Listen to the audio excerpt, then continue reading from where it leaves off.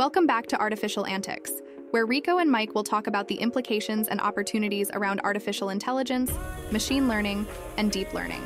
In today's episode, The Business of AI, an entrepreneur's view with Dave George, Mike and Rico will explore AI's business impact, innovative solutions, and future trends with Telecom veteran Dave George. Hey, what's up, everybody? This is Mike from Artificial Antics. I'm joined here today by my co-host, Rico. How you doing, everybody? It's Rico here again, and we're back in the lab talking to a friend of the show, entrepreneur and CEO, Dave George. Nice to see you guys. So first, let me introduce myself to your audience. For those that don't know me, Dave George, pretty much born into the telecom and ISP space. My family has an ILEC that was started in 1909. That's still going strong. Started an ISP back in the 90s. So again, come from a long background of telecom, cable TV, and internet service provider companies.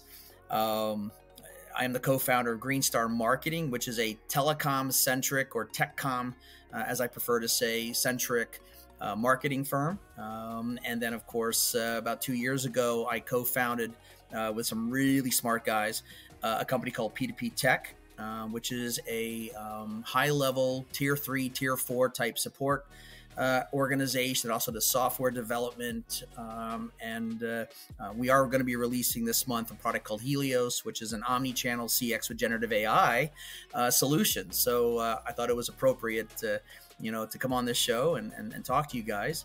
And then to answer your question, Mike, about IT Expo. IT Expo was was just a few weeks ago back in Florida, Fort Lauderdale to be exact. Very nice show, very well attended, lots of different vendors, and it really covers the entire communications sector. So it's not just generative AI, although that is one of the newer organizations, if you will, or events at that show, but it's even got IoT, 5G, UCaaS and CCaaS, and so when you attend that event, you really do get a nice swath of everything communications. Awesome. That's super exciting. And then, so the Generative AI conference there at IT Expo, is that new this year, or did they actually have that last year as well? I was there last year, and if it was available last year, it certainly wasn't hyped to the same degree as this year. So if there was a generative AI breakout session, I don't know if it was labeled generative AI. It might have been labeled just machine learning or AI, or maybe it was just part of the whole event without having a subset of breakout sessions. This year, there was no question that generative AI was the hype, to use that word again. Yeah. Even in the IoT session, generative AI came up in the conversation, and really almost, for a few minutes in the one session I was in, really took main stage, if you will. So, this topic of generative AI is definitely on everyone's mind that was at the IT Expo show.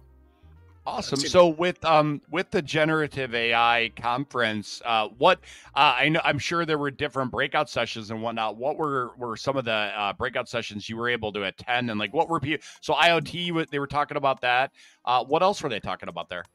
So the one that I really remember was a session on rich call data, right? So you have to remember that this event has a lot of telephony providers, right? Communications providers that might be doing video, they might be doing a phone on your desk, etc., or even things that are adjunct, like predictive analytics or voicemail transcription, etc., etc. And this idea of identity protection came up, right? Because AI is getting smarter, faster than I think people can handle. There were some examples of even simple things like email, where AI has gotten much better at creating a fake email. And so the topic was, well, how do you protect yourself? And then that was, verified mark certificates was one of the things that was brought up, that, hey, maybe it's time to have emails that are certified, kind of like an SSL cert or some other type of authentication, if you will. And I thought that was really interesting because you think about AI, and so you start thinking future and very high tech. And here's a transportation device, email, that's been around for years, and AI is still causing that ripples and effects that need to be addressed. So, it's not just high tech, it's low tech as well that we need to think about. Right. Yeah, that's actually, so that's super interesting. And I forget which camera manufacturer is building in like a digital, you're talking about low tech and images. Right. I believe it when I see it. Well, now there's all kinds of stuff that people are, deep fakes and everything. So they're actually building in the technology to it's like a super deep watermark that you can see if that image was either recreated, regenerated, it trained a model, and it's completely traceable, which lends well to the AI notion of transparency, right? You want it to be transparent what the origin is, how you got there, right? And why'd you give me this answer, right? Why, is this image AI? Is this image not AI, right? So yeah, that, I mean, just, thinking about that and having the, an identification protection too. I mean, that's huge, right? You're talking about call data and whatnot, protecting the Correct. privacy, right, of the data is important. Well, I mean, we'll talk about the panel I was on, but I had mentioned during my panel the deep fake that happened in New Hampshire back in January. Yes. Yep. And having a certificate or some method of being able to know that this isn't the real voice of the president of the United States, for example, I think is extremely important. And I try to touch upon the fact that that's really like foundationally the trust of our government, the trust of the people speaking. I mean, that's tantamount to, a stable nation state, as I would call it. Like we need that, regardless of what party you like, don't like, the concept of a democracy, or at least a representative democracy, we need to have that trust. So I think when it comes to video or audio, Mike, having that watermark, having that, identity protection, if you will, I think is extremely important. I wish I could say that at the show there were a ton of solutions offered. There were a few. I offered one or two of myself, but at least people were thinking about it. They realize that this problem is going to continue to grow. It's got to be resolved. They can't rely just on regulatory and governance from the government to make this happen, that this has to happen at the enterprise level, has to happen for SMBs who want to implement those safeties, regardless of the size of the organization. Yep. We did an AI panel, what was it, a week or two ago, and one of the things that came up there was kind of in line with this, and it was the mass adoption of AI and the fact that a lot of people don't recognize it when they see it. So having those other, those methods for authentication really work for those who don't want to get themselves involved with it. And we kind of chuckle because we see a lot of folks that are fall victim to it, not just the deep fakes like you're talking about, but also just generative art that we can take a look at it and go, well, that's clearly AI, and a lot of folks don't know how to discern. So yeah, that mass adoption will be very important. Authentication. Yes. Yep. I think that's and that mass adoption, that mass adoption of those protections will help the adoption of people wanting to use AI. No question. Safety. Yep. It goes hand in hand. Absolutely. Yeah, exactly. And one quick tip too. Now the reality is, like, sure, there are bad actors, and this isn't going to protect you in all instances. But one thing I would completely suggest is if you do an AI voice, you train an AI voice, you train an AI video avatar, it's extremely important on those accounts to have like two-factor authentication and make sure that those are really well protected, because the reality is, like, your likeness being able to be reproduced, you want to protect that as much as possible, right? You can't protect it, 100%, but you do whatever you can do to not, like, you don't want to train your AI voice in somebody else's 11 Labs account. How's that, right? It's worth the 11. It's worth the $11, to just pay for the monthly. Well, and I thought it was kind of interesting too, because 11 Labs now is giving voice royalties too, so you could sell your voice on there, which I was like, I would never do that. Like, you can. It's not something that's for me, right? So that's interesting. Now, as far as that's a good segue into too, like you mentioned, you were on a panel there, Dave. Do you want to tell us a little bit about the panel and kind of what it was about? Sure. So the title of the panel was Generative AI, the good, the bad, and the ugly. And it was moderated and emceed by Bill Miller, who is an industry veteran, 50 years in telecom. Everyone knows him. And, the subject matter was basically three CEOs on the panel, each coming from a different perspective in the communications sector. So you had Dan Rosenrausch. He is the CEO of a company called Virtue. They're a white label provider for UCaaS based out of the Tampa, Florida area. And then you had Bill McLean. They call him Phone Bill because he pretty much has created a really good online presence on LinkedIn. He's definitely in the top 1%. Okay. And he's got a great presence in the industry. Everyone knows him. And so he was there as the CEO of his company, StrataStyle. And he's also just started, along with a couple other people, a company called Upon AI, which is an IVR engine for utilizing generative AI. And then of course you have myself, which was representing both, you could argue, the marketing aspect of AI, but also then, the software development and other factors of AI, for back office and infrastructure and so forth. So, you had three very different perspectives there. One who just started an AI company, obviously, is going to have a different opinion, perhaps, on the benefits of AI versus the bad and the ugly, if you will. Right. I definitely came across as the guy that was talking about some of the bad and the ugly. Yeah. Although I'm an advocate for AI, I want to be very clear. Yeah. I'm developing it. I'm offering a product. So it's not like I'm against AI, if that's even a thing. But I do understand the social implications. I have evaluated it based on our job displacement concerns that some people have, or just the aspects of we talked about, Mike, in the past, things like social media, and the fact that AI didn't quite get it right with our society for social media, perhaps, right. And so so there's a human aspect that I think is interesting with AI that shouldn't be forgotten. And so I did bring up some of those things on the panel, which I definitely saw some questions from the audience. They asked, for example, well, is there a solution to help, wrap? I use that word, like a wrapper around AI. And I did mention Cisco's Motific that's coming out later this year, which is basically an application that verifies. It basically is an AI authenticator or verification. But it's going to give you that compliance. It's going to give you that risk assessment. So I think that's certainly a solution. The other one I was talking about, Mike, at another panel at the same trade show was the IBM Watson X, right? Yeah. Now, Watson X is their claim to fame, at least this is what I'm understanding, is that they will absolutely indemnify the user of the AI from third-party claims for intellectual property theft. Now, I haven't done enough research to tell you what all that means. I'm sure there's fine print, but the point I'm making is that there are companies that are absolutely seeing the arms race for AI being deployed and people trying to get it out.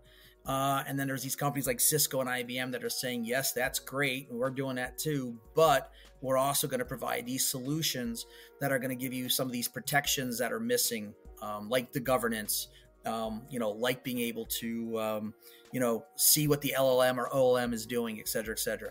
So I think there's, so when I say there's the good, the bad, the ugly, some of the bad and ugly, the hallucinations that we've read about, deception in some very odd cases that we've even heard about, those are, those need to be addressed. And I think some of these software solutions that we're hearing about, that are using AI, by the way, in some cases, I think can provide that oversight and that confidence, which leads to trust, right? And that's really what this is all about. Yep. It's those 5 letters, TRUST. If we can have trust in the AI, then we're going to use it and we're going to feel confident in using it. I'm gonna kind of pitch back to the panel. So I think there was a very valid point brought up between you and I forget the other gentleman's name. He was wearing suspenders and the white shirt on there. You guys were talking about the governance and the example of TikTok was brought up and how far behind the times some of the people who are making these laws are with that legislature, and that's a very valid point. because we know how rapidly it's evolving. And if laws can't catch up, and then you have folks that really are going to stifle AI because of sheer fear and panic, where do you think that's going to take us? What do you think we're going to see some legislature here coming up?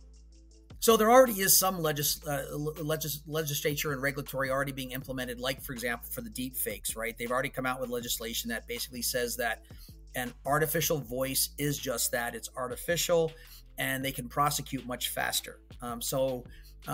We shouldn't be completely concerned about regulatory not being able to keep up in some cases. However, I think I jokingly said on the panel, and robocalling, which has been a problem for years, has just been solved.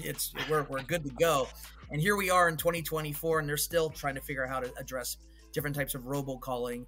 And I even brought up on the panel that if you were to lock down robocalling, you technically are then hurting software development, AI development for, and I used, I think, an example of inside sales calling, right? The fact that I would want to have inside sales being driven by an AI, but it's a legitimate company. So now we're back to these verifications and certs, right? But again, now you have more oversight. Now it's heavier. So we have to try to find this balance. And the government doesn't always get it right. Correct. And that would be the concern there, right? Is I don't want to stifle creativity. I don't want to stifle the ability for businesses to grow. Right. I mean, AI, when used correctly, does level the playing field for a smaller business to compete with an enterprise-based business in that same space. If you start to put a lot of regulatory that adds cost and additional personnel required, well, then what ends up happening is you either have to build an AI for that, no pun intended, or you literally, have this extra cost. So then you're stifling the smaller providers, if you will. So to answer your question, or to wrap that question up, I would say we definitely have to help the lawmakers get it right. I still think it's partly on us as well, though. Like, what do we want to see, collectively in this space? Is it just an arms race? Do we just want to get stuff out without any oversight, without any, throw caution to the wind and let the user beware? Or do we want to try to have something that, is meaningful? I talk about the arms race here for this type of software, this type of AI. And I always hear people say, well, what about North Korea? What about China? And again, I believe all evidence to the contrary. I think most of the time they do a great job of keeping up with the Joneses, but they don't necessarily always innovate. So I don't think that China is necessarily going to, beat us at this arms race, just because we want to put some oversight on top of it. So again, I think go ahead. Please. Yeah, no, I was going to say it almost perpetuates them wanting to, with trying to lock the different things down. So they're now they're building like a wafer chip that can process in parallel simultaneously with over 2,000 cores to be able to keep up, right? They're coming up with what I'm going to call out of the box or, outside of the box solutions because they're forced to, right? Rather than just leave it, I get it. But it's not always beneficial because sometimes doing things like that and locking things down alerts somebody to the fact that they should be doing more than maybe they would if they just naturally let things run its course, right? So many times it was the United States that invented something that then was cloned, copied, or mass produced. So we just have to keep that in mind. There needs to be a healthy respect in all regards, right? Now the cat's out of the bag, right? We're building this thing. Like this is going. Like there's no putting it back in the bag, and I don't think we'd want to. So going back to the panel, the good, some of the really good stuff that I would mention would be things like obviously, robotic AI. Someone who's paraplegic can now walk. I would never take that away. Or I think you guys on your show mentioned Be My Eyes. Yes. What a great organization. And, it's funny, when I was watching that episode of your show, I don't know if you know this, my grandfather started the leader dog for the Lions Club back in the late 60s, early 70s here in this mid-Atlantic region where I'm based out of.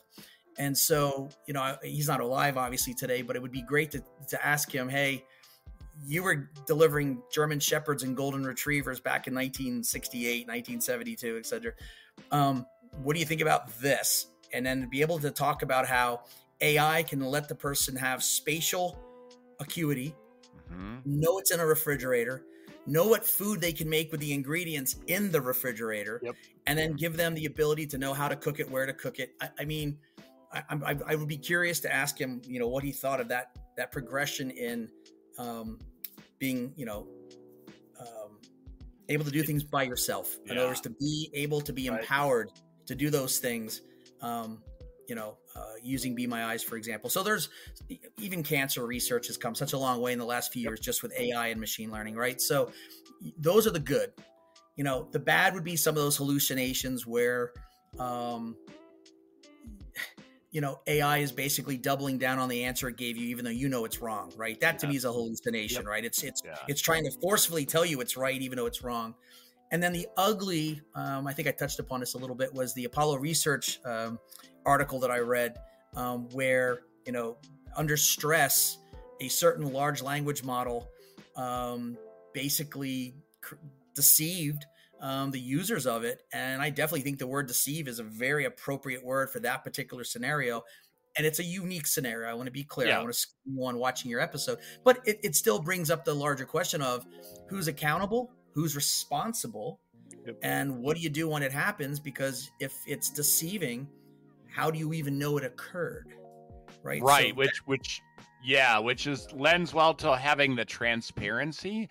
And, you know, it was interesting. You mentioned Watson X and then, you know, indemnifying, and basically, you know, there are different levels, and each of the companies I'm looking at, you know, they're handling it a little differently. Right. Anthropic, who funny enough is trying to be the most responsible AI, they don't indemnify you at all. Like it's all on you, right? Literally. They're like, it's all on you. It's the person who types the buttons and something accidentally happens. It's not us, right?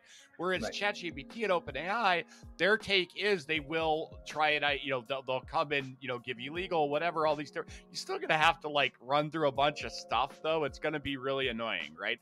Whereas like, and then I feel like Watson X might even take it to the next level, where it's like, we are going to be in place of you, take the full brunt of this, right? So there are varying degrees that these companies are protecting their user base, and I think that's an interesting, you know, I would expect no less, but I think it's interesting that they're all doing something a little different. I mean, listen, 20 years ago, you know, we didn't have AI, at least not to this level. We had machine learning, perhaps, but there always was, you know, different types of employee practices, liability insurance, errors and omission insurance. So, I mean, does this just open up a whole nother, you know, form of insurance that we're all going to have to purchase, both at the B2C level as well as the B2B level, right? Because, you know, if you're using this, you know, if you're using AI, are you culpable, right? I mean, if I hold a hammer and I accidentally, you know, hit someone's property, it's an accident, but I'm accountable and I need my insurance to cover this. So the question is, you know, what is that liability? Where is that line drawn? And I'm sure there are scenarios here that I have not even envisioned that are going to make, you know, law very interesting. And I'm sure there's a whole segment of lawyers that are gearing up to be able to, you know, litigate that. But I think it comes down to, Mike, standardization, right? In other words, we need something that's standardized. We need something that's templatized. I mean, just as a business owner, right? I am not necessarily writing code, right? So I'm not, you know, I see AI as a tool, a very powerful tool, but it's just a tool. But help me use it. Give me a virtual assistant that shows me the risk assessment out of the gate. Like give me the tools for me to monitor. I think we talked about, you know, monitoring my team. I want to know what are the user responses and user prompts. What's the LLM feeding back as an answer? Like, is it accurate? You know, now, do I have time to read all of that and to sift through that? No, I'm going to ask for a third-party AI to do that for me. But isn't that similar to a predictive analysis, incentive analysis software that does that today, where it listens to as a third party, if you will, listens to a voice recording or video recording, and it scores it, and it provides a feedback and sentiment and so forth. I think there's a whole slew of things that could solve some of these problems, but again, so far, I feel like, for some small businesses and CEOs that are, maybe trying to figure out where to go with this, I think a lot of them still feel like they're on their own. Like they don't know where to lean on. Some are being told to hire an AI specialist as part of their organization for 2024 and 2025. And then they go on, they go on LinkedIn, they go on Indeed, and they don't even know what they're hiring. What am I looking for? Right. Yeah. What's the basis for that training and education? And one of the things too, on that panel with talking about policy, you were the only person when they asked about, does anybody have a policy regarding AI? You were the only one that kind of like put his hand up and looked around like, where do we get the policy from? What do you base a policy on? And I think that makes you feel very alone as a CEO or somebody responsible for a company. Is where do you get the language from? Of course, you're going to consult lawyers, but what's the standard, I guess? That's a great question, because my policy was drafted by basically talking to the MC that was at that panel, Bill Miller, and then creating my own guide rails based on his recommendations that he's seen as a consultant for other companies that are larger than my companies, right? So that's basically what I did. So I didn't write it from scratch. Right. I took his framework and basically created my own. But that's even a bigger question, right? Which is, you're providing a framework and a policy for your team, but there's still the moral and ethical issue that doesn't align or doesn't necessarily work with the digital AI framework and issues. So it's a lot harder to write than you might think, because they're not aligned, right? And the question I have would be, and can they be? So I can give a take on this, Dave, because of course, being at the forefront of this stuff, we've had a policy at Clarity for quite some time, right? Okay. Now, it wasn't super forthcoming in the beginning, but here's how I started, because you have to start, right? If you're going to finish something, you got to start. For one, I talked to our HR department and our HR firm that manages that side of the house, right? They had some rough language and thoughts on it. I took that. Right. It was very basic. It was not what we were going to use. So here's the next step. I said, okay, that's cool. Here's what I'd like to do. Let's go through our handbook, determine what our rules of engagement are now. And it kind of like the marrying of like, what are the no-brainers? What are the things that are in the handbook now? And let's start there, right? Let's ensure that you wouldn't throw secret sauce knowledge out on the internet, and you also wouldn't throw secret sauce knowledge into AI, right? Yeah. You wouldn't throw our full customer list and our sales numbers exactly for every month broken down by brand out on the public internet, and you also wouldn't throw that into ChatGPT, right?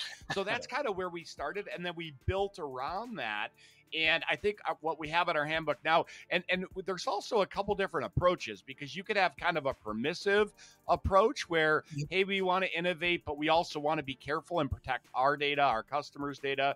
And then there's also the kind of like, you cannot do this, right? So some companies will take different approaches. We sort of met in the middle on that. And we essentially, there are some things that it's like, do not use. Actually, Martha from our company came up with something that was great. Do not do list for AI. So we have that as part of it too. And so it makes it very clear as to, okay, here's the acceptable use. Here's the, the stuff you should look out for. And then here's like the never do this, right? And it's the same type of stuff you would expect in an employee handbook. No matter what. Do not do things, right? So that was our approach to it. But interestingly enough, I was at a entrepreneur summit over the last week, down by you, not by you, but by where you were with IT Expo. We were in West Palm. And so there were a bunch of entrepreneurs there, and they did an AI panel for really smart guys. But one of the guys said, hey, we've got kind of, our framework for how AI can be used. How many of you would be interested? How many of you have this already? Like, I swear there were 3 people who raised their hand. Yes. How many people would be interested in seeing mine so you could start to plan on writing yours? And like everybody's hand raised, right? Yes. So the reality is like we are well ahead. And that's not the only thing. It's not just about the policies. It's about the uses too, right? Like, I think that a lot of people understand that this is powerful in some way, but like, give me your take on, the CEOs that you've been talking to just in the business in general. What's the overall climate of people's attitudes and thoughts? So I think it depends on where they are in the adoption of AI, right? So many of the CEOs and C-level that I'm talking to that haven't really adopted anything, they're waiting for basically one of their vendors to provide a solution that they can just take to market. So let's look at it that way, right? They're not going to develop their own. They're not trying to be cutting edge or fleeting edge. They just are going to wait for the vendor. They're not sure what this means yet. Like, I think they're still, they know it's going to be, in their roadmap for 2024, 2025, but they're not, I think they're going to wait for the vendor to release a product. When I say a vendor, that's integrating into a solution they're already offering. So if Microsoft is going to add a Copilot like they did, now they're going to have it in their O365 offering. That's just their Teams offering. That's just the way it's going to be. And I think it's going to be the same with their UCaaS and CCaaS. I think it's going to be the same with their video. Same thing with cybersecurity. Anything where it's a plug-in or an add-on. And in the CEO's mind, this is incremental revenue, right? So for them, this is, I've already got a solid customer relationship, and now I'm going to add incremental revenue here, which is great, to an existing customer. So I'm farming that base, if you will. Right. So that's how a lot of them are looking at it if they haven't really done anything with it yet. Then you have the ones that I would say have launched maybe or are allowing their team to play with 1 or 2 types of AI, probably a ChatGPT 4. I hear that a lot. That seems to be, I put this in quotes, the safe one. But then I also hear people talking about using Gemini, Octo AI, Anthropic. I think, Mike, you mentioned earlier, or Rico, you mentioned. So you have people playing with some of those things, but they're using it for very specific use cases. Like, if their finance department is one person and they don't want to hire a second person, they're hoping that AI can do some of the calculation, some of the spreadsheet reviews, being able to help them with their QuickBooks, right? Because a lot of these companies are smaller. They don't have, a larger accounting software. So, this might help them with some of that tabulation. And then the ones that have gone and really embraced it, they've been very specific. So I can think of a couple in my mind here without listing names, but they've done something like a CPaaS offering where the AI is delivering on that CPaaS offering to provide those resources, DIDs, phone numbers, all the intelligence behind it in a very quick, easy fashion. Another one is using AI to deliver the voicemail and auto attendant prompts in a very easy way, actually on the platform, Mike, that you run at Clarity. So I'm seeing very specific use cases when it's someone going that way. But I can tell you, I would say in the SMB and small enterprise space, I still see a lot of just dipping toes in ponds. Yes. So AI summaries, you know what I mean? Hey, we got AI summary now. That's great. You and literally everybody else. Everybody has AI summary. It was one of the first things because it's like a no-brainer. You just do it. You just do it, and now we have it, right? And another thing, I was talking to our CEO Gary, and the other day, and it really hit me, and he's right. He's like, I'm looking at how Teams does transcription, and he's like, and some of these other vendors, they just do it. There's no extra cost or whatever. He's like, I feel like at this point, like transcription and at least basic sentiment analysis is like literally table stakes. Everybody is doing it. Everybody. So if you want to differentiate, and we were talking before about, Steve Jobs and innovating, it's not adding transcription, sentiment, or AI summaries to your product, right? There's got to be more. And I was listening to something the other day, and it was an AI podcast, and the guy was talking about, he said the businesses that are really succeeding with AI now are the ones that adopted AI 7 years ago and have been working on this. And because what he was talking about is the challenges of, ML ops, which is machine learning operations. And truly, like, you can have a lot of ideas, but getting it to actually be deployed and the more importantly adopted, right? Like by your team, and getting that ROI or ROE, return on effort, right, is extremely challenging. It's not like people aren't doing it, but it's the harder part of it. And he said that people who started 7 years ago, there's muscle memory. Whereas people who started last May, it's like, AI summaries. So. Yeah, there's no question to that. And how do I say this?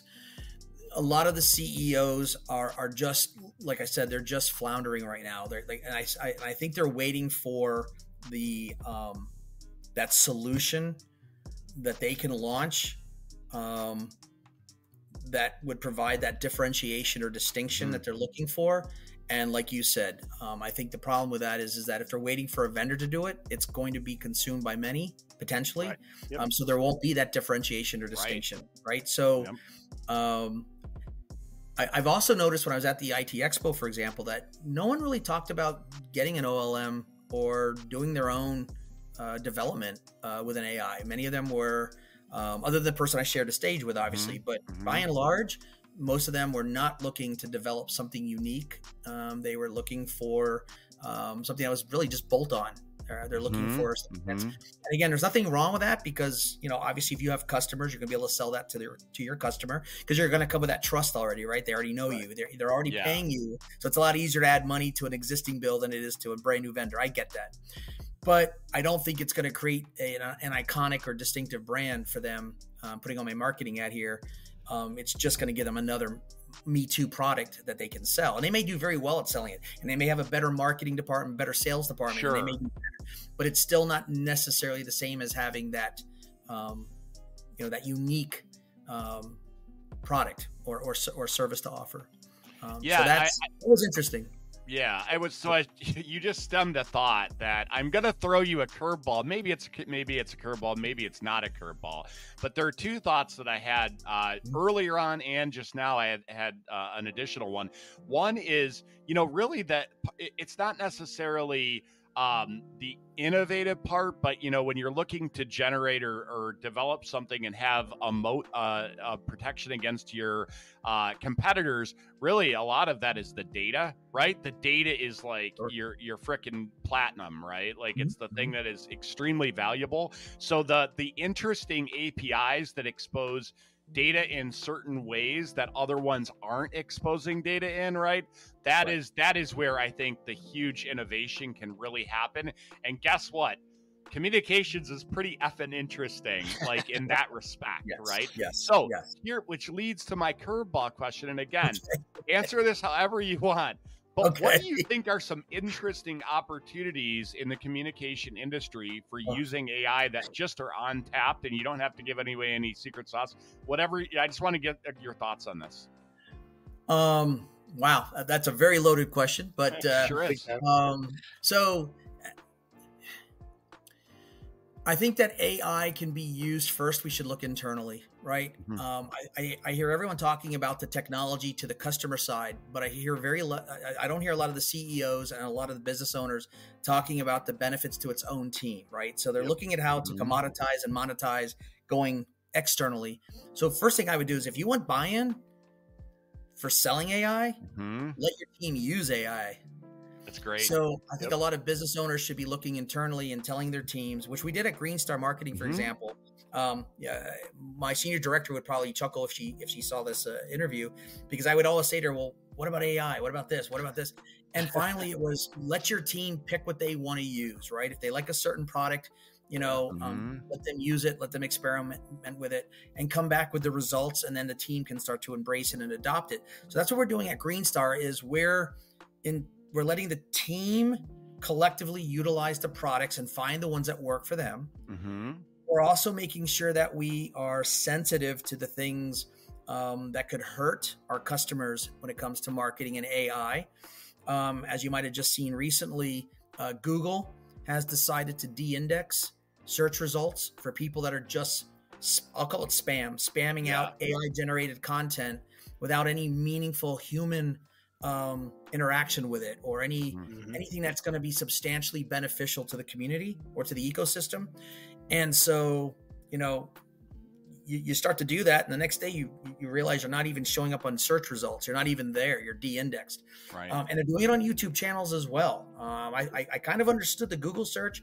I didn't realize that Google was going to go down the YouTube channels, and they are as well. Yeah.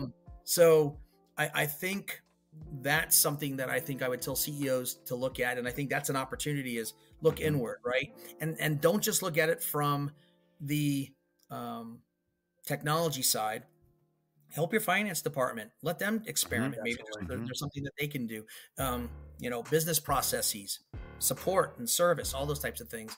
Now, going externally, Mike, I think the sky's the limit. I think that anywhere you see a niche or an opportunity to solve a problem, AI may be one of those solutions that gets it done, or it could be part of that equation. So rather than say, they should build a virtual assistant that pops up and does this, that, and the other, that's great. Yeah. I think it'd be better for me to say to someone, find what you're good at, find what you enjoy. If your organization is communications, for example, why are you doing this? And what verticals do you enjoy working in? What are those problems that you keep experiencing over and over? In the old days, we would say, if it keeps happening, find a way to automate it, right? Yeah. Today, I'm going to change that and say, if it keeps happening, find a way to make AI take care of it. Yep. Right. That's great. And honestly, that's a perfect answer too. Like I didn't necessarily need anything very specific. Now one thing that I am wondering about, and again, you may or may not be able to talk about this, but with that new, is it Helios product, the CX product? Are you able to talk about the kind of stuff that you're doing with that, and where that brings unique advantage to the people, your customers? Absolutely. Certainly at a high level, right? So at a high level is fine. Yeah. So Helios is a partnership with P2P and a company that's based out of China and Singapore. So they do some of the development. We do some of the development. And that product is an omni-channel CX with generative AI for knowledge base and for doing things for like the customers coming into your call center, for example, or for knowledge base for your agents, for example. So let me talk about omni-channel for those that aren't in the contact center world. So omni-channel is the ability to have more than just voice, right? So in a call center, you have voice. In a contact center, we want to also be able to handle web chat off your website. We want to be able to handle SMS and MMS for texting. We want to be able to have Facebook Messenger. We want to be able to respond to WhatsApp. And again, in this country, people go WhatsApp, but in other countries, WhatsApp is very popular. Matter of fact, in some countries, it's the number one talk and communications tool. Brazil, India, for example. So what we're doing is we're creating a single pane of glass, bringing all that into one single pane, and allowing that agent to basically respond regardless of the channel of communication. That's the omni or multi-channel coming in. The CX or customer experience part of it is it does have workflow capabilities. It does have the ability to tie into the generative AI, so it can answer and do things like off of your knowledge base. So it can solve problems quickly and efficiently. So it's a relatively low cost, very light, and it's not specific to one platform. So we've made it so that it's agnostic, so that it can work off of multiple platforms.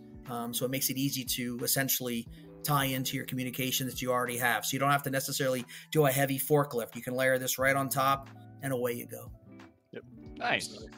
That's super cool. Yeah, no, it's always interesting to me. Like, I think you're right when you said it a few minutes ago. Sky's the limit. Like, truly, absolutely. The sky is the limit. There's just, and so to reiterate what Dave said related to that earlier too, is the sky is the limit.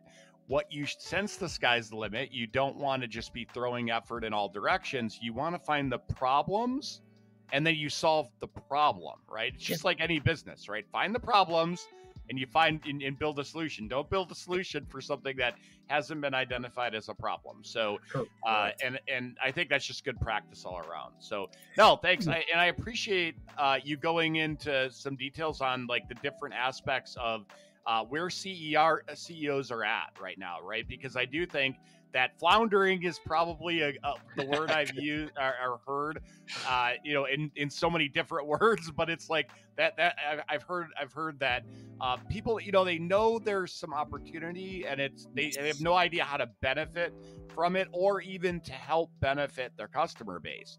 Because a lot of CEOs, like, they're not just thinking about like, oh, what's the upside in it directly for me and the finances. Like, solving problems for your customers is how you succeed, right? And it's really finding those problems that AI can solve. So it's the same across the board. You got to find the problems, and how can we solve them, right? It's one of the reasons with Helios that we added the generative AI. Originally, that product was just an omni-channel solution, but we wanted to give our customers and the end user the ability to benefit from generative AI in a real way, in a substantive way, and we wanted them to be confident, right? So they want to dip their toe in the pond. We're going to let them kind of swim in the shallow end of the pool. Okay. But this should get them excited about what else they can do, whether it's with Helios or whether it's with other products and services or other, other AI engines, if you will. That is truly why I'm excited about Helios, for example. It's not really just about just selling that product. It's also the fact that this should get them thinking about other things that they want to do with AI. Because right now, again, they see these examples, they see these webinars where people are showing them how they created a great piece of art in less than 2 minutes. We see all this upside, right? We see all this creativity. But then the owner of the company or the CEO will say, okay, well, how do I take that and hand that to my team, and what's my risk? So what's my cost benefit, my risk assessment, and then like, what should I expect back? When should I expect it, right? What's my ROI? I mean, yes. Setting those expectations, and then and also measuring.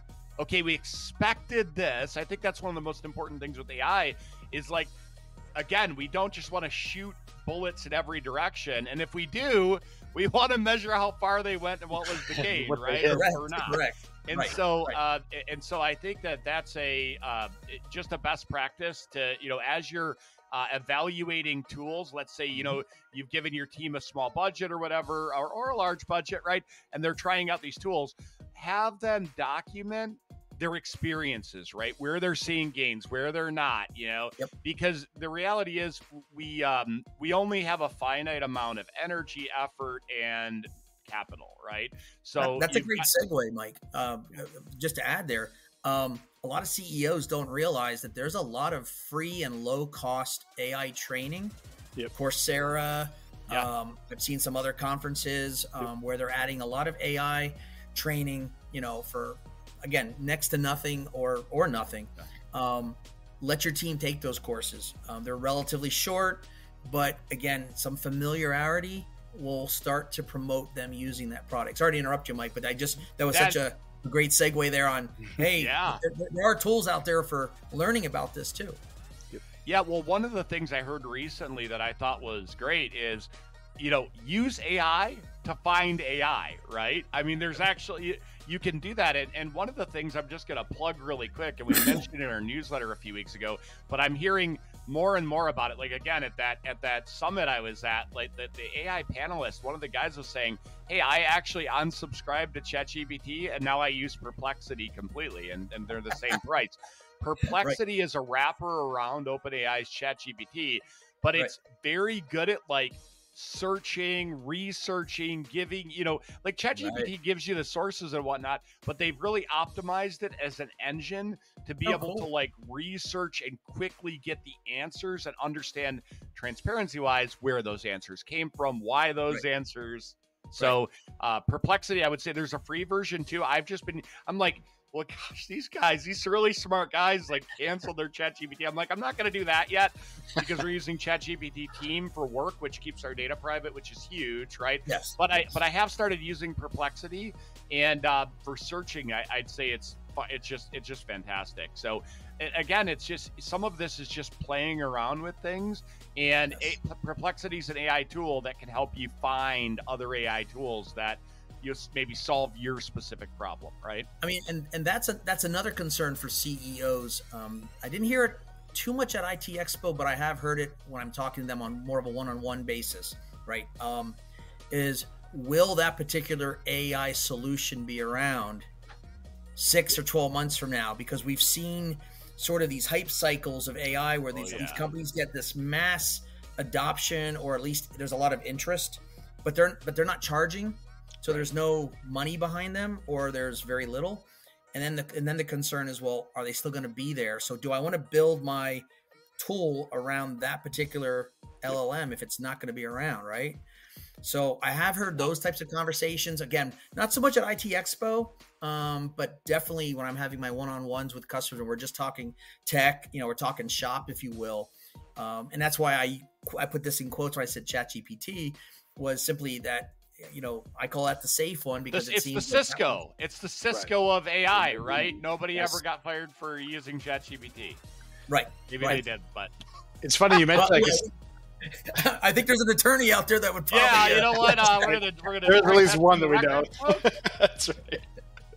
It's funny you mentioned that too, because one of the things Mike and I talk about is being nimble in the space, and we talk about that hype cycle because a lot of people get these great ideas, and we've seen it from the time we started this podcast and now, where here's this wonderful tool and we go crazy with it, and next thing you know, it's a plugin, right, to ChatGPT, and now the plugins are going away from ChatGPT. Now it's a part of GPT, all by itself, So we're going to see a lot of that. So it will take people not building tools that are simply built on one of these AIs, and then how do they get around that going forward?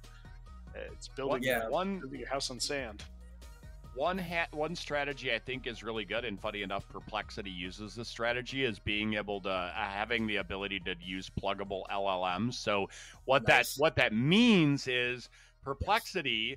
Claude 3 just came out. That's Anthropic's product, and they already wrapped it. You know what I mean? It's like so the ability to use one, let's call it backplane, and plug in multiple LLMs and use what you need, even for different use cases, right? Because sometimes one LLM will be more optimized for a certain use case, and another one will be optimized for a different use case. You can actually set it up to where, okay, if it's this type of thing, use this LLM. And I knew that trend would happen. Like, Rico, we talked about it a year ago almost, right? Yes. And it is happening. So when you do build your house, build it to be able to be on a different few, here's a good one. Have multiple electrical grids plugged in, right? You want to be on the overlapping electrical grid there, right? So you want to have a pluggable LLMs, because we don't know what's going to come and go. Or here's another one, arms race, right? Which one's going to be better this week? Yes. Gemini Ultra, the blah, blah, blah color. Gemini Ultra generated all these bias and racist images. It's the stuff changes all the time, right? Yep. So... yeah, it's kind of like, you used electric as having two power grids. I would say, since we both are in the telecom space, two internet providers coming to your home or to your business, right? You want that failover, you want that backup, you want that disaster recovery concept. But even Helios, right? We natively kind of default to ChatGPT 4, but we do allow, I think it's Octo and Gemini and Anthropic as options, as a hybrid model, so we did that out of the gate. Like, that was just table stakes for us to have a couple other options sitting there. And that was just from us just talking, collectively as developers and builders of the product, saying, what would we like to see, at least for version 1, like what do we think is required? And again, that's back to that buy-in, right? Having the team communicate and talk, asking customers what they're looking for, and then trying to, match those, but also keep a cost, in line with what we think they need for an SMB, play, not just, big enterprise. So I think it's very important. And that applies to applications and other development too, Mike, not just AI. But I think that rigor around, what you do there needs to definitely be applied to AI as well. No question. I would totally agree with that.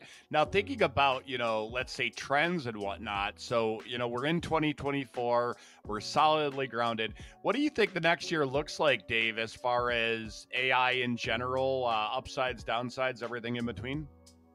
So definitely in the communication sector, I think we're going to see an upswing in the next 12 to 16, 18 months. Virtual assistants. I think we're going to see graphical avatar virtual assistants that will either be of the humanoid looking, very, very human looking, or they can be obviously the comedic or, cartoon avatars that we're also used to. I think that's going to come. I think the days of call center and contact center where you have to sit on hold and wait for a queue to be responded to, and skill sets that have to be addressed based on availability of staff, I think that all goes away. I think in the next couple of years, you're going to see that I will immediately get a virtual assistant. That virtual assistant will probably be able to handle a very large amount of the requests that I would want, whether it's an airline ticket or whether it's a refund. Call it the Amazon concept, where I don't think I'm ever going to have to talk to an agent there, or very few times, right? Right.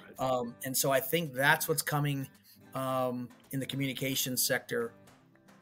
And then, of course, all the things that we're doing today, I think, just get improved with AI, right?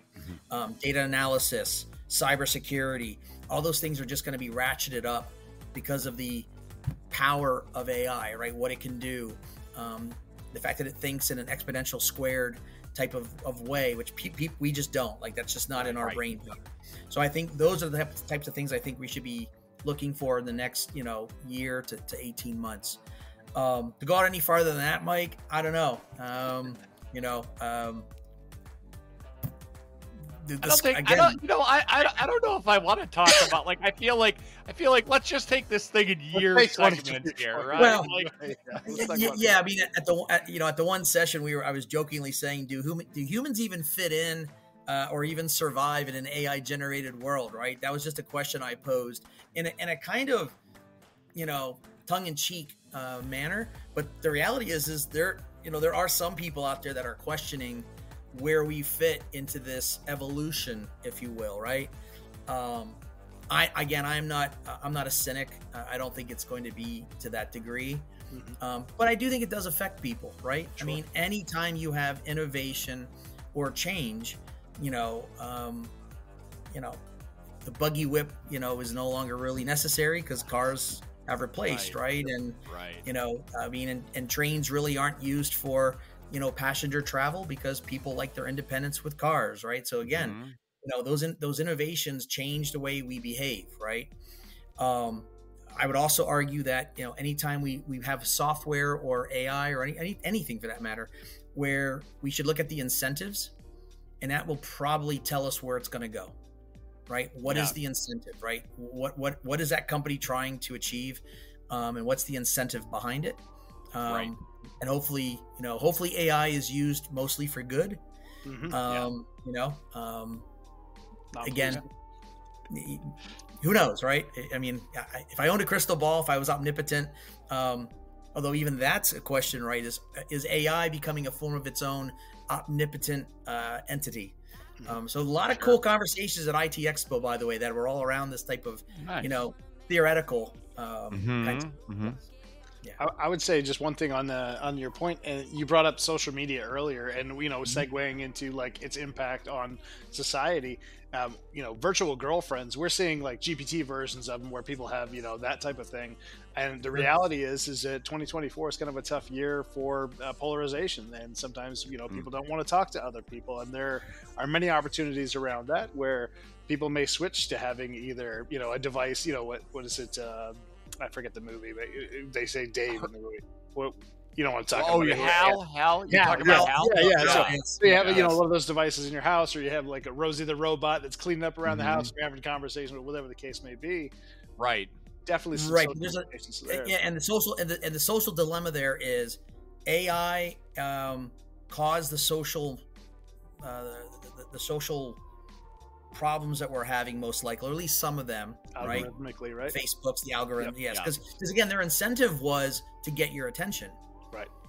So, and AI figured out that going to the bottom of the brainstem, going to the lowest common denominator, which is let's play off of each other's, I got a like, so I'm gonna go, absolutely. So it learned what it needed to do to keep your attention. Right. The problem is it didn't help society. Now, here's what's funny. AI with Rosie the robot and or a girlfriend, if it prevents the suicide of someone, would still be better than not having anything. So it's kind of a double-edged sword here, where there could be some benefits from AI to solve the problem that one could argue that social media created with a different AI or a different algorithm. So again, that's why I say I'm not cynical. I think there's hope. I think there's things that will definitely come that can solve some of these problems. But that comes back to that. Does the moral and ethical align with the digital and AI frameworks of our society? And I don't think they always will. And so we need to make sure that we're aware of that, right? I mean, social media, for example, promised so many good things, right? Right. We're all gonna sing Kumbaya. We're gonna love what we do, Uniting the world.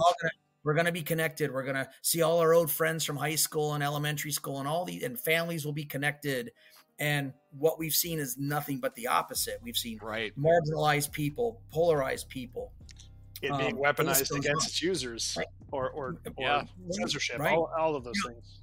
And that's a simple weaponization. So everyone's so worried about AI from like a police state concept, right? That we see in the Hollywood movies, right? Where AI, and it is doing it to some extent, right? It already is marginalizing. Like if you're already have a low credit score, AI unfortunately has actually the bias, regrettably, biased itself to not want to give them credit, even when they are allowed to from a marginalized perspective. Or the police state concept, right? We don't want AI trying to identify targets that are biased unfairly, right? At least not in our country, right? So, so again, that's the concern that I would have, is we've got to make sure that we get this one right, because I don't think we got social media completely right. I'm not saying that it's, there are definitely good things about social media. I have seen friends and I have met people I haven't seen in 15, 20 years. So there is always some good. But then the question is, was the good worth the bad? Right? That cost benefit analysis, if we put back the CEO hat on. So I just think we need to be very careful with that. That's just my opinion. Obviously, it's a great take. Yeah, that is a great take. And one of the things, we're talking about the whole like leaning towards the human side, or the the all automated, and how do we fit in and whatnot. Rico and I have had a whole bunch of conversations about that, and we're actually we're in touch with a group called the Human Side of AI. And it's a great group, to really address just that, right? Yes. And what I've realized, funny enough, as in starting an AI podcast, doing all the stuff, actually, Rico, we both understand this a lot more now, is the importance of keeping the human aspect in it. It's not just for the sake.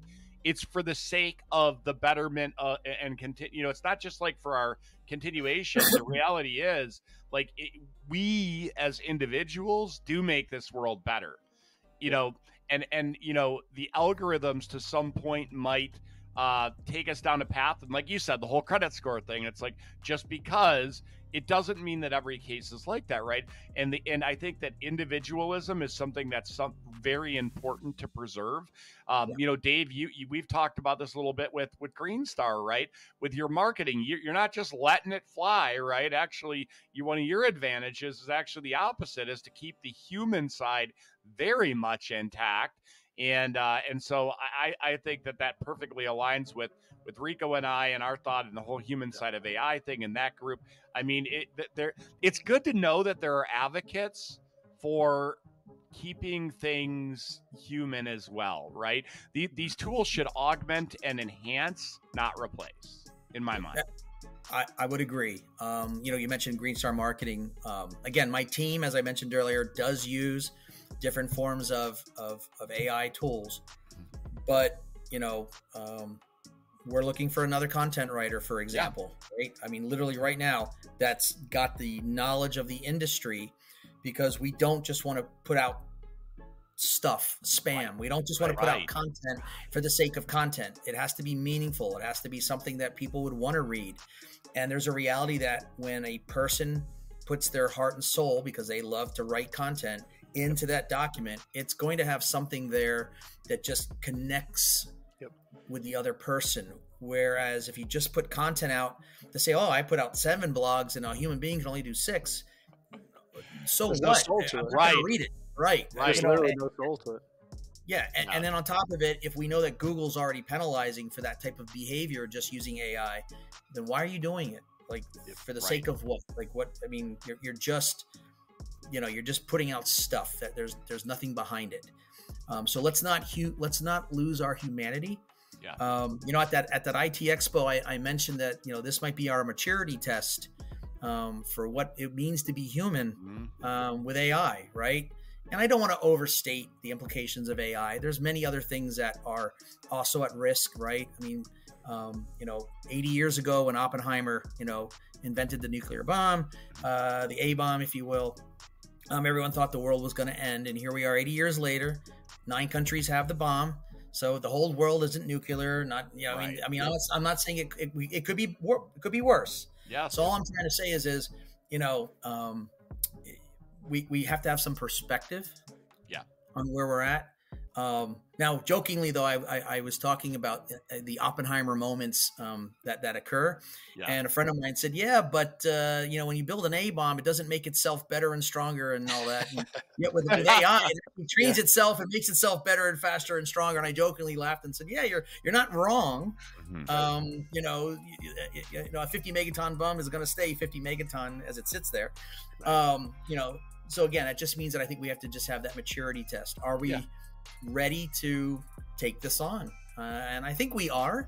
But I think, again, the arms race analogy is a perfect one. We don't have to necessarily rush into everything all at once, because that's what happened with social media. We got ahead of ourselves and we didn't understand the social implications and ramifications of just blindly thinking that this was going to be all great just because we called it social. It's anything but social.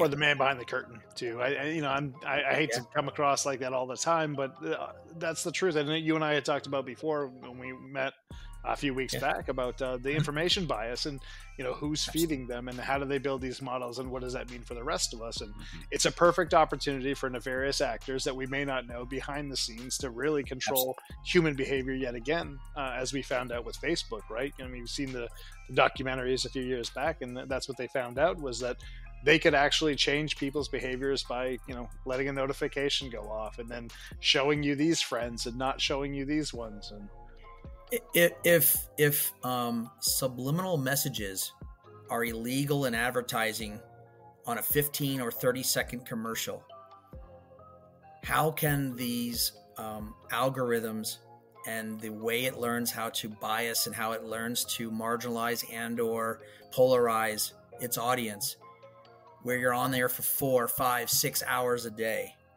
how can that not be a concern to just any average normal person? Like, this is not, we're not trying to make a mountain out of a molehill, but just think about that for a minute. If a flash of a product, on a commercial has a concern because it can change the way you see something, being barraged for hours and hours every single day, it should be almost blatantly obvious that this could be bad, right? Right. Yeah, no, absolutely, Dave. Now, as we're wrapping up and winding down here, did you have any closing thoughts that you wanted to talk about? No,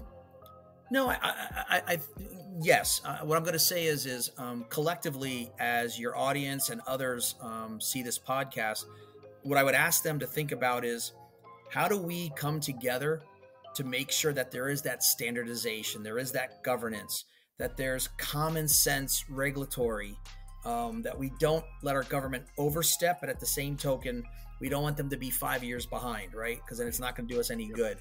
And the way to do that is to go to these events, these different trade shows, to join some organizations that deal with regulatory, and just be aware. I was surprised at how many people didn't know about the deep fake in New Hampshire.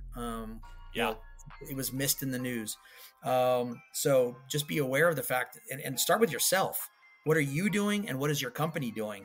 If you have an employee that's using AI without any guide rails, there's no policy, what data has been shared already. Like, so in other words, so I would say get your managers involved, start to create a policy. It could be a simple framework for now. And then, you can start to tighten down on, and I like Martha, who I know, I like Martha's, don't do this. Yeah. Those should be pretty simple, right? Whatever those are for your organization, that should be where you start. Please don't do this. Right. And then you can branch out and say what's, acceptable. I mean, we don't want to prevent creativity. Right. We want to let employees be able to feel like they're not being, just, pounced on or there's so much oversight that they lose that ability to maneuver. But, very quickly you can get yourself in trouble if you share that data. So that's where I would leave it is, be involved. Yeah, I really like what you said about awareness there. This is something, especially with the deepfakes, Rico and I were talking about this, and like, even in your I don't really do anything on Facebook, but lately I've been doing small little non-intrusive posts, just letting people know some very basic things, just to raise some basic awareness, right? And people can ignore it, and that's fine. But I feel like we have a duty as the people who are on the forefront to let other people know. That's actually what the podcast is all about. It's not for the people who already know a bunch about AI. It's actually for the people like the every person, let's call it, that wants to know more and wants to understand, both the upsides and the downsides, because we do not shy away from the implications on this show. We've always delved head first into those upsides. And it's one of the reasons. Yeah, it's why I watch your show and I read your newsletter, guys, is because anywhere where I can gather some information, and then I try to disseminate that to my teams as well, so that they actually have the ability then to watch the things that I think are relevant, but then they can also, go down roads that they would like to investigate, maybe for their particular role or responsibility in the organization. So, keep doing what you guys do. But I also think that, companies need to start realizing, that there's some responsibility here with this. Yeah, it's here. It's not going away. No. Yeah, it is not going away. Like you said, you couldn't stuff this back in the box. Like it's the cat's out of the bag. The cat is out of the bag, folks. Yes. So excellent. I think we're going to go ahead and round the episode down. Dave, thank you so much for being on the show. It's been a pleasure. It was a lot of fun. We love talking to you.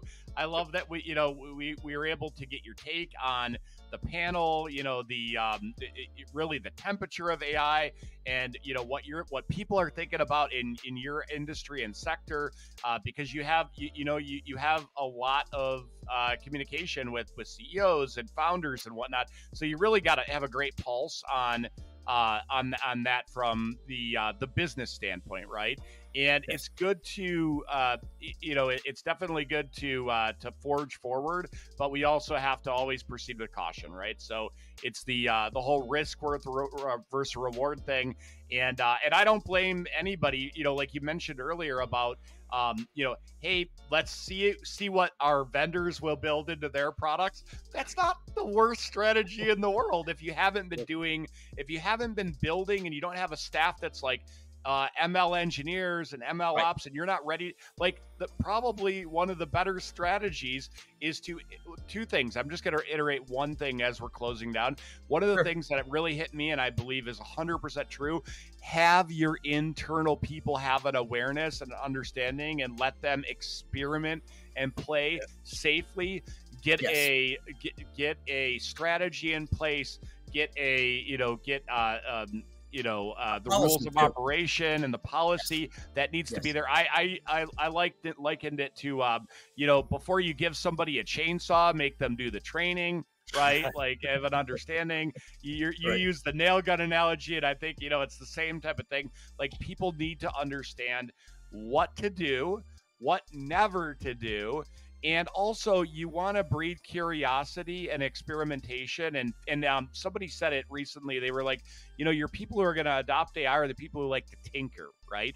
They may not even come up with something that's, concrete and we're going to use all the time, but they're tinkering and they're thinking about the problems versus what they could do, and where you actually meet with that bridge, and you can then deploy solutions and automate away the, you know, the mundane stuff, the boring stuff.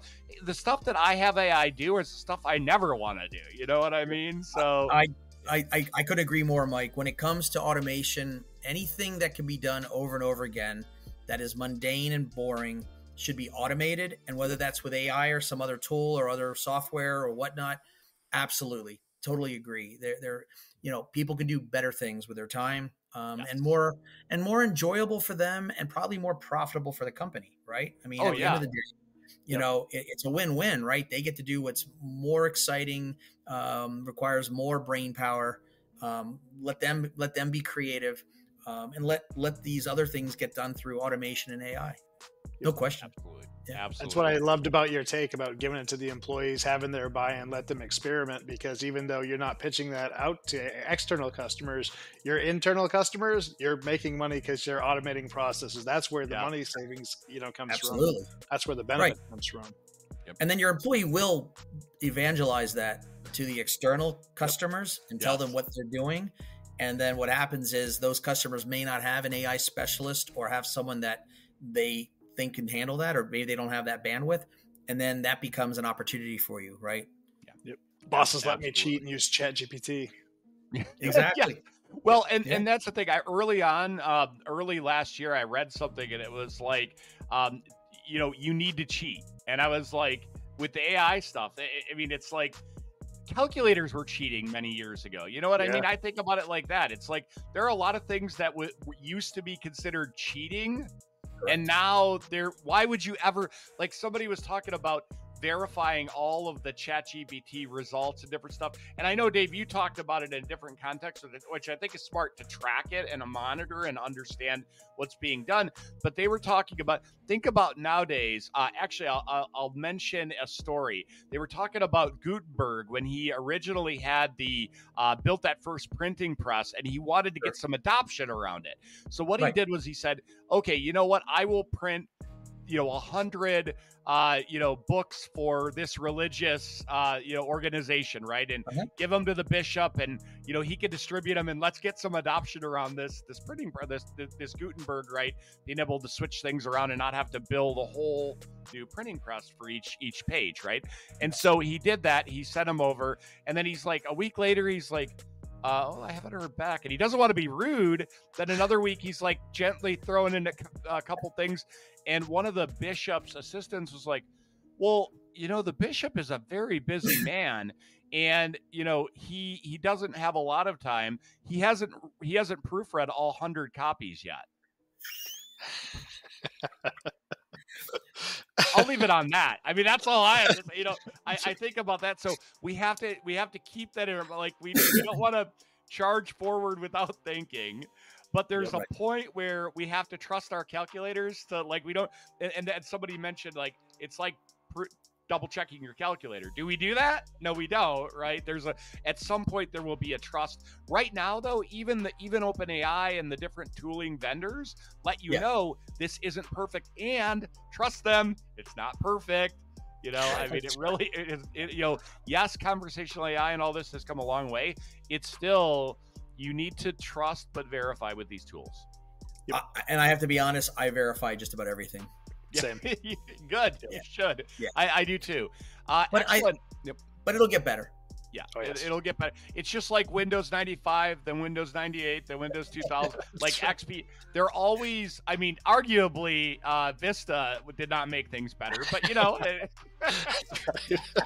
but it led the path for Windows 7 and everything else. But you know what I mean, though, right? These things are always getting better. How it is today, it's in the worst state it will ever be, right? We're only going to have progress, so it's only going to get better, right? So.